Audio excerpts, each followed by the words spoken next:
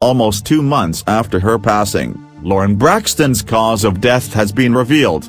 Lauren, the daughter of Michael Conrad Braxton Jr. and the niece of Toni Braxton, passed away in late April at the age of 24. The medical examiner's office in Maryland now tells E! News that the autopsy has been complete and that the cause of death for Lauren is heroin overdose and fentanyl intoxication. The manner is still undetermined.